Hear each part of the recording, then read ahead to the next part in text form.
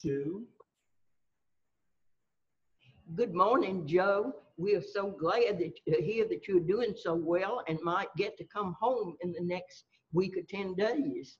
We pray for you all the time, and we're just so happy you're doing well and can't wait to see you again. Bye.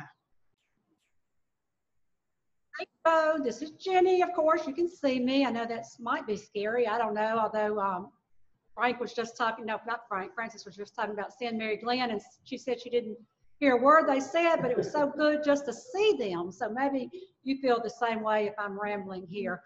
I drive down College Street all the time and look at your house and think how beautiful it is, and I'm anxious to see you back and know that you're back in that house. And I look forward to coming and seeing your bedroom suite. Take care. Bye.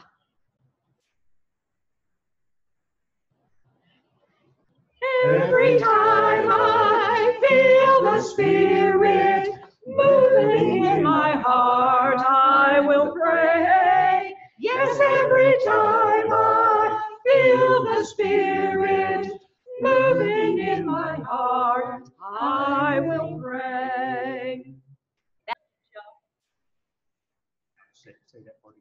That's for Pentecost Sunday, Joe. We miss you. We're looking forward to having you back.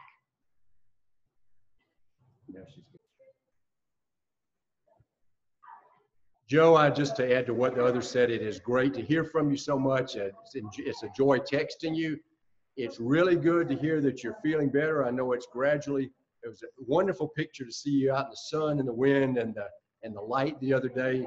We're really looking forward to you getting home. I know you said maybe this Thursday, maybe not. We want it to be in your good time, but we also want it to. We want to have you here. So it's good to talk to you, and you're in our prayers.